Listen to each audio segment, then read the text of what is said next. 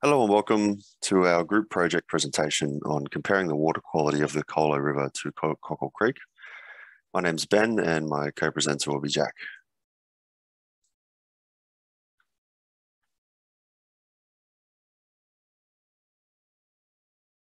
Okay, so the research topic we chose for this project is aquatic macroinvertebrate water quality survey. The point of that is to discern the water quality based on the macroinvertebrates that we find during our study. We'll then take the data acquired from both locations at Colo River and Cockle Creek and compare the two waterways to compare the water quality, health, and levels of pollutants that are possibly there. Both Jack and I have a shared enjoyment for macroinvertebrates and water quality and waterways and the environment in general, because that's why we're both doing the unit. We both have already shared our interest in the subject and excitement going out into the field and carrying out the work. We both enjoy it thoroughly.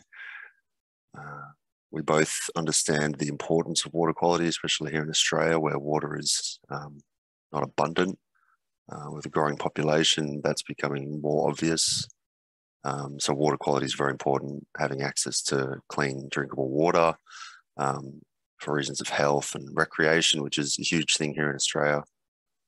And both Jack and I also recognise the vital experience that this sort of work in this unit gives us both for future employment. Personally, working with Sydney Water would be my idea for a future career. So doing a project like this is very applicable for my path and Jack, the path that he's on as well. Thoroughly enjoys the work and looking forward to continuing this unit, this project. The key objectives, catch and identify aquatic macroinvertebrates to assess the water quality at both locations. At the sites we've selected, up and down our respective waterways,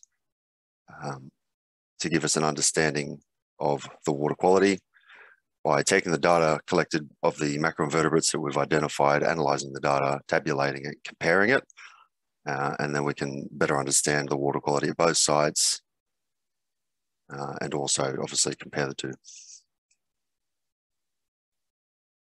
Scope of our work, I'll be personally working at the Colo River location, which is the Upper Colo, Central Colo, and Colo East. I have maps later in the presentation, so does Jack. The Cockle Creek location will be the Upper, Centre, and Lower Cockle Creek. Initially, he was doing the Cowan catchment. However, access issues prevented Jack from getting to where he needed to be to take the samples. So we had to redevise the project and then reallocate his location where he can now access the 3 sites he needs to. At both sites, at both locations, there'll be 3 sites, and at each site, there'll be 2 samples taken by myself and Jack at our respective sites. Both of us will be traveling to and from the sites by car. All the equipment will be provided by ourselves. The communication between us is entirely virtual. Zoom chats, emails, and Facebook Messenger are the 3 main communication portals we use. And then we just coordinate our work through those portals. We also have a Google Doc, which we share information on. And obviously COVID restrictions, wearing masks whenever we travel outside, maintaining social distancing, and staying within the 5-kilometre radius. So for part 2, we're going to look at the methods and the action plan. So this is the equipment that we used in our study. Firstly, we have the 215 micron sampling net used to collect each of the samples. This blue container here is the tray that I used as a picking tray. We put the samples in, we pulled the invertebrates out for identification. The sample container in the corner there is what I personally used. I used it to take my samples off-site, and I'm sure Ben used something similar. And it was just easier to have a spare containers just sitting around. We got the gloves there that we use for handling the invertebrates, also just for general hygiene as well. For identifying each of the invertebrates, we use the Water Watch sampling guide as well as the Water Bug app. Now, for the methods, a total of 3 sites were chosen for each of the water sources, these obviously being the Colo River and Cockle Creek. For Colo River, we labeled the sites Upper Colo, Central Colo, and Colo East. And for Cockle Creek, these sites were labeled Upper Cockle Creek, Center Cockle Creek, and Lower Cockle Creek. Within each of these sites, there was a total of 2 samples were taken. So what we did is we chose to do a kick net sampling method. This generally means that we put the net flat in the substrate of the water. Generally, it's better if the water's flowing, but it still works in still water. And what you do is you kick away from the net. This pushes all the invertebrate samples out of the substrate, and the water flow pushes them into the net.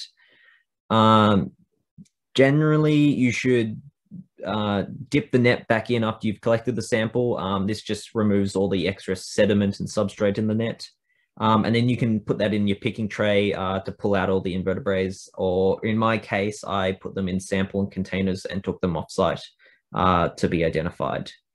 It's also good to check the net so no invertebrate samples have been stuck in the net. And then once you're up to the identifying part, using gloves, you can pull out all your invertebrates.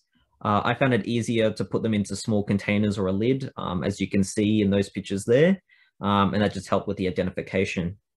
And what you did is to identify them, we used the Water Watch sampling guide, as well as the Water Bug app from the App Store. And we recorded that into a table, and that was shared between Ben and myself for further research. And then what you do is you repeat these steps for the other samples in the other locations. This is just the action plan. We've done most of them here. For the 15th of September to the 30th of September, we're just going to collate our results from both the Colo River and Cockle Creek, and come to conclusions about the quality of water and what each of the invertebrate species means for the quality of water. And we'll start preparing for the final seminar and report. This is just a Gantt chart, just making that, summarizing all of that. So for part 3, we're going to look at the progress of work. So I had to make some changes to my section of the study. Originally, I was going to sample Cowan Creek catchment and some of its surrounding creeks. But due to some access issues and the size of the waterways, I decided just to focus on Cockle Creek. So on the 29th of August, I was actually able to get out and explore this creek and have a look for any good sampling sites, which I did find, these 3 here in that map. And obviously these 2 pictures here are just from my first and second site. So it just gives you a bit of a view of my locations. So on the 12th of September, I started sampling. Because of my sites were quite remote, I actually chose to take my samples off-site to identify them. So this first picture here is the setup I used to identify my samples. I transferred each sample into the picking tray and removed the invertebrates into a lid of another container to identify them, which you can see down the bottom there. This table here is all the invertebrate samples I was able to identify. And I've put them in as common name, species, order, and then the pollution tolerance level, which was indicated by the Water Watch sampling guide. The sampling map I've included here are the 3 sites that I've selected for sampling along the Colo River. I've already been to these sites, I've already collected my samples, so I know that they're good sites. The samples I've taken so far, I've ordered them into the 3 sites, invertebrate categories, order, and pollution tolerance.